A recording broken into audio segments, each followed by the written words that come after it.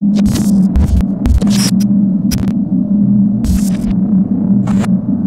welcome to Coaches Weekly. Garrett Gajewski here with head men's lacrosse coach Brian Welch. Coach, kind of a tough week, but there were definitely some positive signs. Yeah, the offense finally is starting to gel a little bit better. We saw that a week and a half ago, starting at MSOE. The score didn't indicate that, but really the offense got a lot more touches, got a lot more looks, and something that I'm excited to see the maturation of some of the younger guys like Ben Lang, Hunter Kobe, obviously, and the rest of the offense. So it was very exciting to see. Against like Monmouth, we started off slow that first quarter. If you take away that first quarter, it's a nip and tuck game, and so and that's to great defense, but also the offense stepping up and doing its job.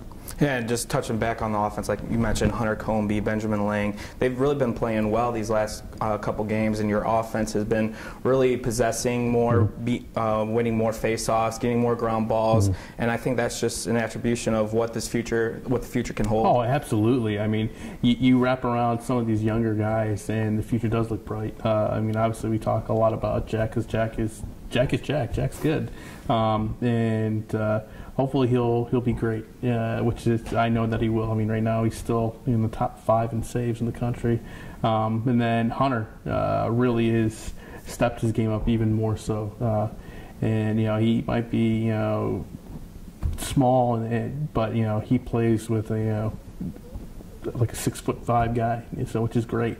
And then Ben Lang has just been tremendous these last couple of weeks, especially distributing the rock, which is great.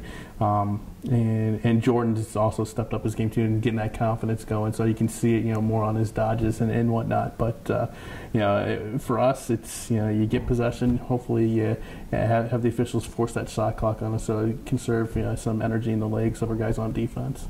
And speaking of the defense, and you guy in that, of course, Jack Liskey, first in the conference saves, still top 5 in the nation in saves. Really bounced back this week after a couple games where he wasn't up to par to his standards, but really this week, what the Jack Liskey that we know that he's been doing all season.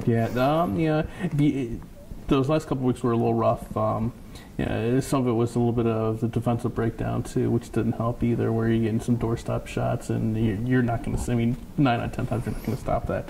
But Jack does find some ways. And you take away that first quarter again in Monmouth, he didn't really see the ball too well that first quarter, but then the rest of the way, he was lights out.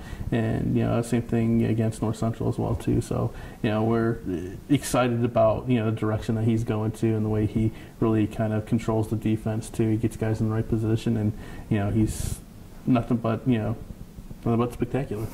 Now, heading into this week, a very busy week with 3 games. Hopefully the weather can cooperate this time.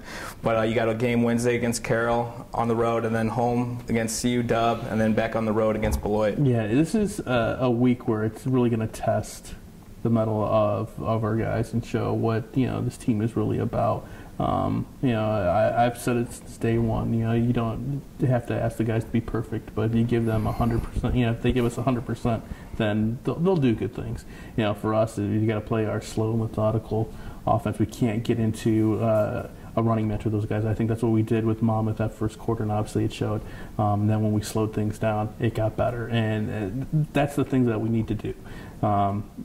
CU Dub is going to be really tough. They're competing for a conference championship, and even Beloit as well too. So those are really tough back-to-back games. And Carroll is a game I think that we can match up well against, kind of like Monmouth as well too. But we've got to play our game and not worry about them. I think if we do that, and we can hope for like a 10-9 game, which would be perfect, or 7-6 game. If we can do that, then I think we're in good shape. Well, good luck this week, Coach. Cougar fans, if you can't make it to any of the games this week, you can find all the live links at cucougars.com.